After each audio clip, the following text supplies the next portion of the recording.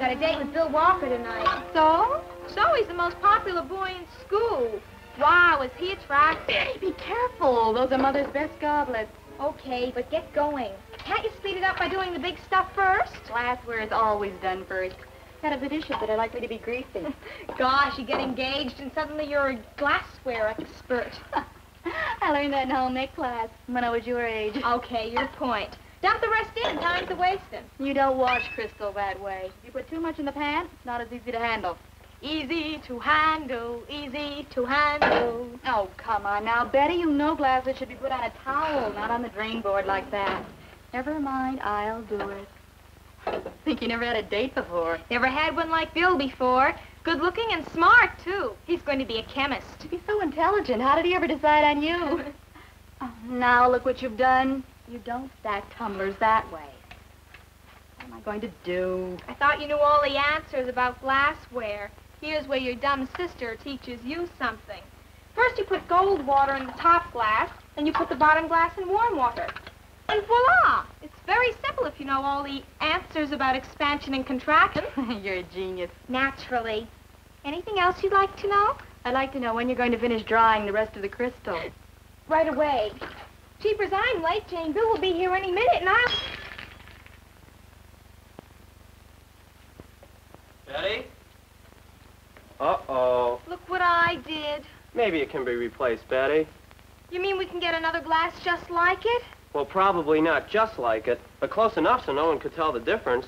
You see, no two pieces of handmade glass are just alike. How do you know, Bill? Well, we had a lecture on glassware yesterday in class. Mr. Barton had a glass like this one, and he told us how it was made. It was just as if we had gone through the glass factory with him. He started at the beginning and gave us the whole story of glass making. I can remember him saying, "An ancient miracle takes place in the furnace room of a glass factory. For over 5,000 years, men have been combining common elements of the earth and transforming them by fire and skill into graceful objects of art and better living." Now, the basic raw material of glass is fine white silica sand. At the Fostoria glass plant in Moundsville, West Virginia, carefully refined sand is mixed with precise amounts of such chemicals as potash, lead, or lime to impart the specific characteristics desired in the finished glassware. The batch is transferred to one of the pots inside the furnace. In this gas-fired inferno, the batch, which includes a percentage of reclaimed glass, will reach a white-hot temperature, and in 24 to 36 hours, the ingredients will be fused together into a purified pool of golden, glowing, molten glass. There are two general methods of hand-shaping molten glass: blowing and pressing. Blownware is created in much the same way as soap bubbles. A pipe is dipped into the molten glass, and a master craftsman blows the gather, as it is called, into the desired shape. Now, here is another example of blownware. Notice its delicate, graceful lines. Another type of crystal is pressed ware. These are the heavier pieces, such as this bowl. Cups and saucers and plates such as this are made by pressing. Now, these depressions, which form the design, are made by forcing molten glass up against the sides of a cast iron mold. Pressed ware has an ancient and honorable history, and American craftsmen have led the way in its development for the home. The forming of pressed ware begins right at the furnace, where the batch has been melted, blended, tested, and then cooled to a mere 2,000 degrees. Skillfully and with a dexterity born of generations of know-how, the gatherer picks up the exact amount of molten glass on the end of a tool known as a punty. The gatherer brings the punty with its gob of glass to the presser, and here is where fine crystal is born. The time-honored ritual that transforms a shapeless mass into a graceful vase is carried out with the aid of modern equipment. A cast iron mold imparts its shape to the pliant glass. A brief pause for cooling, and the presser unlocks the doors on a thing of beauty. Before the mold is ready for the next piece, it must be cooled in a draft of air to just the right temperature. Here, too, the craftsman relies on experience alone. The presser must be able to gauge the exact amount of molten glass required to flow evenly around the mold without overflowing when the pressure is applied.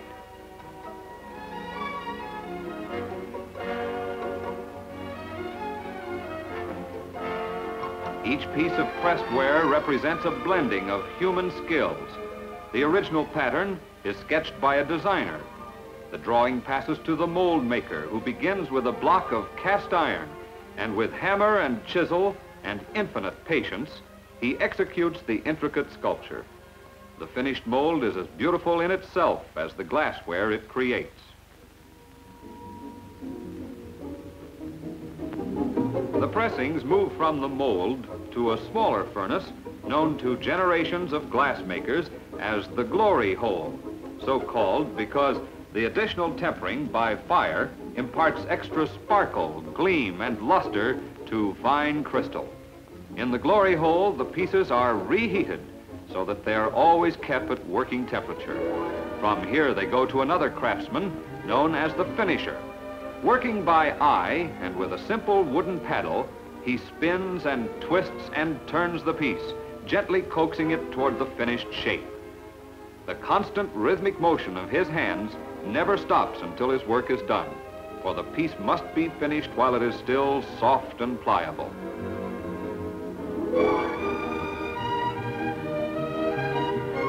The finisher is often called upon to create several different shapes from the same pressed piece. A skillful touch of the paddle and a sandwich tray is created. Even though the finishers work by eye and touch alone, the minute differences in the finished pieces can only be seen by very close comparison.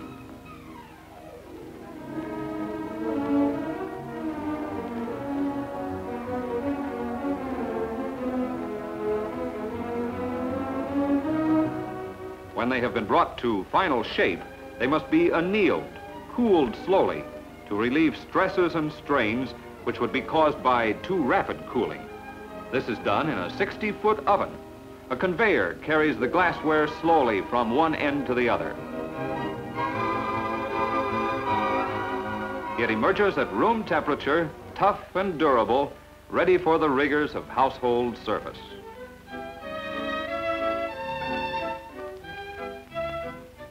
To ensure quality, a percentage of each batch is subjected to a series of inspections, such as the polariscope test. In this instrument, polarized light is directed through the glass. If it is free from strain and stress, the image remains relatively clear.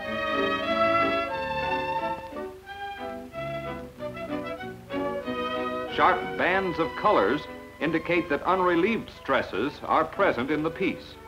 When these appear, the entire lot is retempered.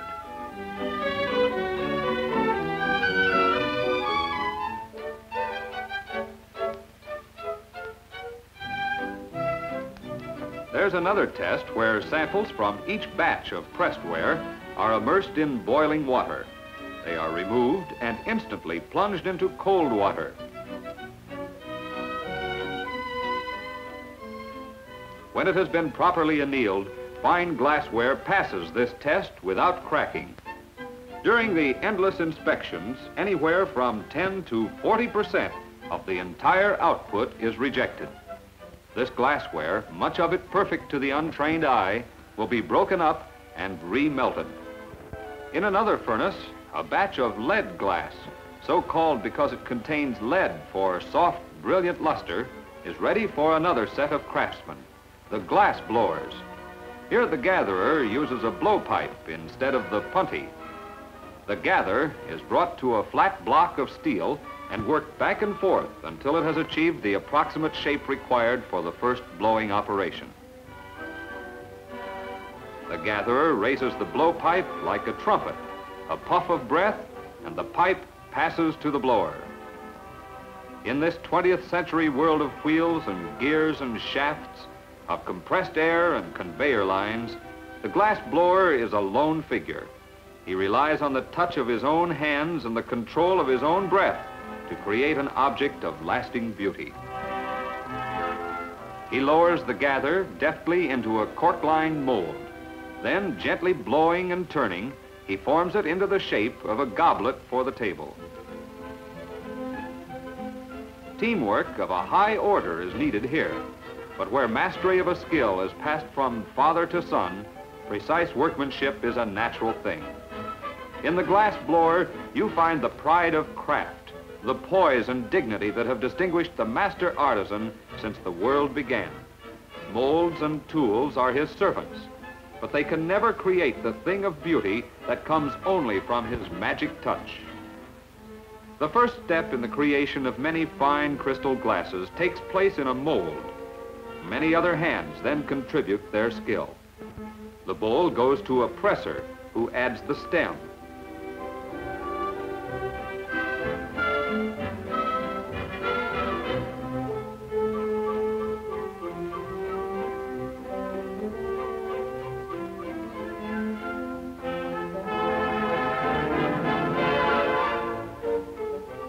The excess glass is snipped off, then the foot setter takes the stage. He smooths the end of the stem and is ready for his gatherer. He cuts off just the right amount of molten glass. With a carbon squeezer, he turns and shapes the glass until he has formed the foot.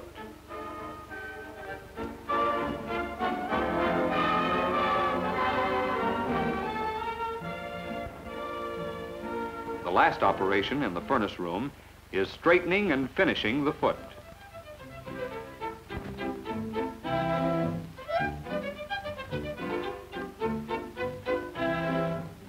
These pieces are placed on a conveyor for a slow trip through the annealing oven.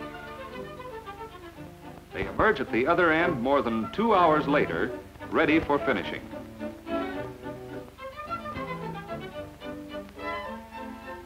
The annealed pieces at last start down the long road that ends in the American home. First, they are visually inspected before a checkered background which shows up noticeable defects. There also, the excess glass is trimmed off. Many pieces that appear perfect to the untrained eye never pass this first inspection.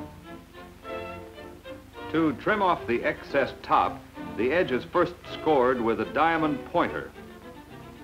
A short scratch will be enough to cause the top to snap. A jet of flame is directed against the scored line, causing the tops to crack off evenly.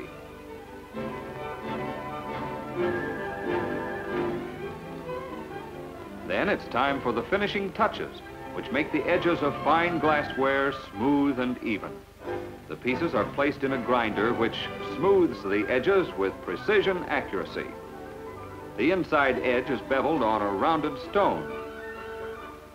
The outside edge is ground on a cupped stone.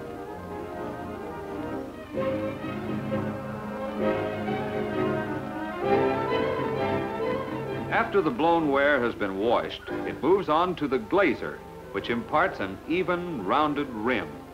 The pieces are placed on a conveyor which moves them through the glazer at a precisely controlled speed. Inside the glazer, the rims are melted slightly so that they become perfectly smooth and round.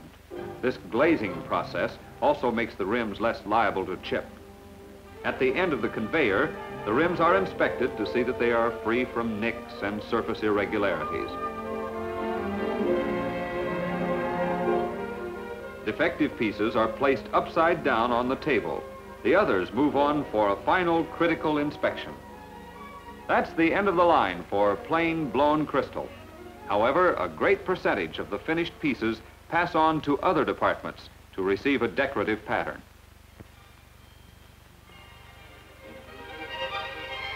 The frozen poetry of master etchings in glass is an admirable blending of the ancient arts.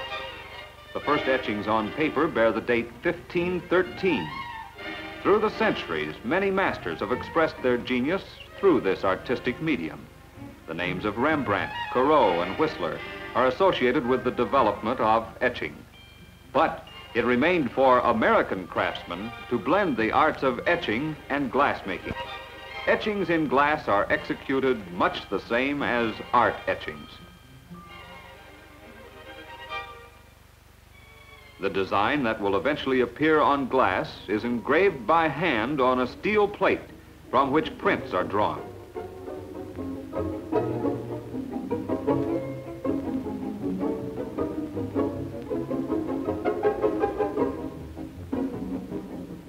The paper is trimmed to fit the glass.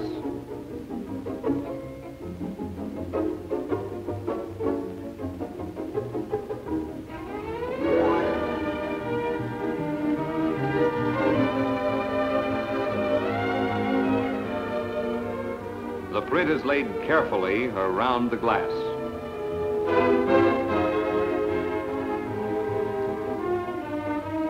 Again, the delicate touch is of prime importance, so that the design will be placed smoothly and without wrinkles. After the paper has been removed, only the design remains. Then the inside of the glass is sprayed with a light-colored wax. This highlights the pattern so that the design stands out clearly. The goblets are then hand-painted with a thick acid-resistant wax. The rim, the inside, and the foot all receive this protective coating so that the acid, which does the etching, will reach only the design openings. When the wax is set, they are ready for a dipping in a hydrofluoric acid bath. The operator must wear protective clothing and handle the pieces slowly and carefully to avoid splashing the acid.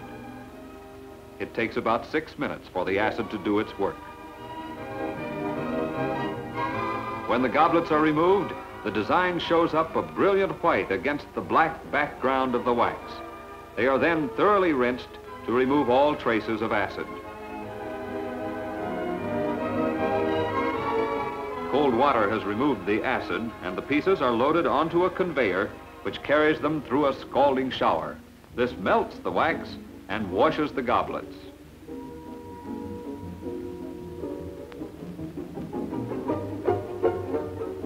It may surprise you that drying is done with sawdust.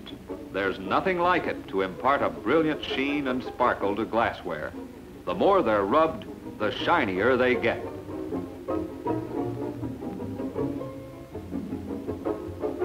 Any loose particles that cling to the goblets are removed with linen towels.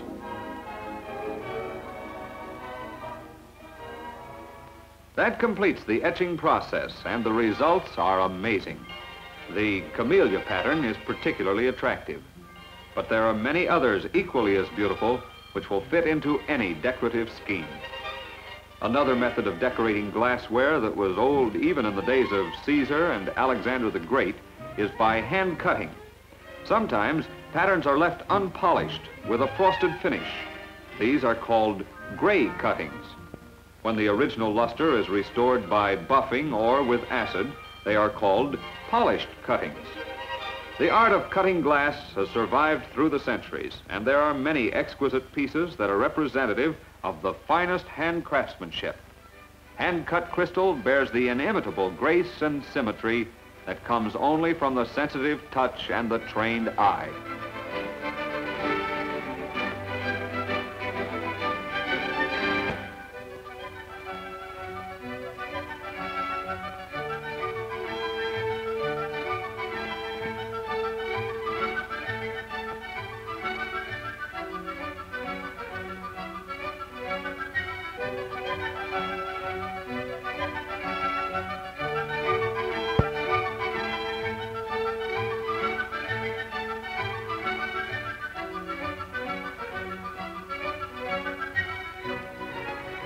the story of glassmaking fascinated me, so I stayed after class and asked Mr. Barton a lot of questions.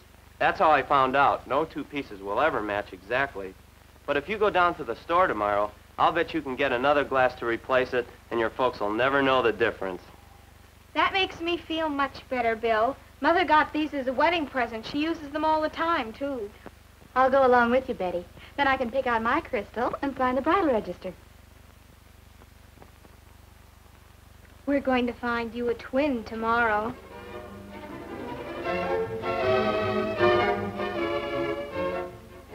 Yes, that's the pattern, all right. This Dolly Madison pattern certainly is graceful, isn't it? Yes, it's lovely. Exactly what we want. We'll take it. Fine. I'd like to sign your bridal register and pick out my pattern. Maybe you can give me some help. Certainly. It's easy to make a mistake in selecting crystal. What do you mean? Well, there's several things to look for. First of all, feel the edge for smoothness and regularity. You see, inferior glass often has scratchy or wavy edges because of insufficient smoothing and fire polishing. Another thing to look for is clarity and luster. Good quality glassware is always sparkling and lustrous, and it has graceful lines that can be found only in fine handmade glassware. That's good to know. Here's another test. Take the glass by the stem. Tap the bowl with your knuckle. Like this? Hear the clear bell-like tone? Mm-hmm. That's a characteristic of good blown glass containing lead. Remember, though, the heavier pressed glass has no tone, but it's equally fine and durable. Here's another way to tell good glassware. Study the pattern carefully. With an etched design like this, it should follow the shape of the piece without any breaks or faults. Of course, no piece of handmade glassware is absolutely perfect without a bubble or other mark of some kind. But in quality crystal, defects are relatively few and inconspicuous. And it's always a good idea to select an American-made pattern in open stock so that you can replace broken pieces. You see, American manufacturers continue to make a pattern as long as it's still in popular demand. Thank you very much for your help. You're very welcome. Now, would you like to sign the bridal registry book?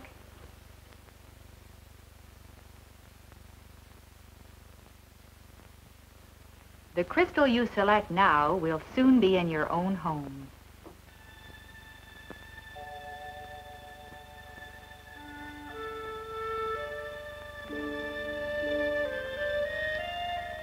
My first big supper party. Too many guests to sit at the table. But everyone likes a buffet. It's so informal and such fun. I want everything to be just right. Better check. Decoration centered. Start with the plates. Napkin on each plate. Silverware on the side this way. Glad I took Mother's advice and used this colorful tablecloth. It really makes the table so much more attractive. The meal should be simple, but be sure there's variety. I hope they'll like the salad. I'm going to need plenty of space, so it's best to have the table in the middle of the room. That way, people can serve themselves from all sides. Makes it easier to get at the coffee and iced tea, too. It does look attractive, if I say so myself.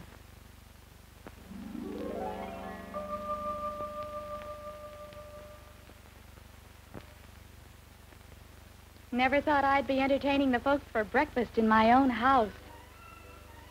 What did they tell us in home ec about setting a breakfast table? Keep it simple, but make it look bright and cheery. One last look. Butter spreader on the plate. Napkins with a loose-edged corner at the lower right. Placemats, since the tabletop has a polished finish. Settings directly opposite each other. Fine. Well, guess it's time to pour the coffee.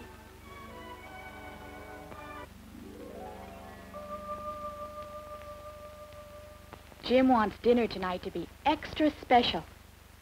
You don't entertain the boss very often. Hope he likes roast beef.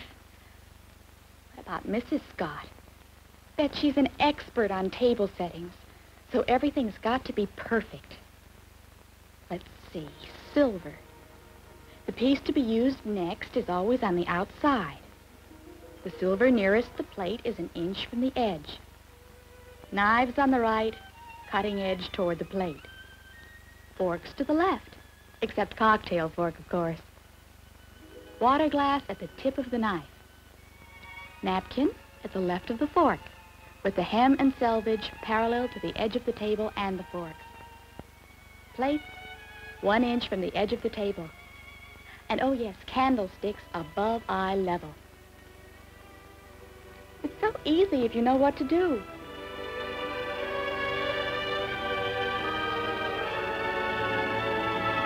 Jane? Jane? Stop daydreaming. I want to replace this glass before it's missed. I'll be with you in a minute.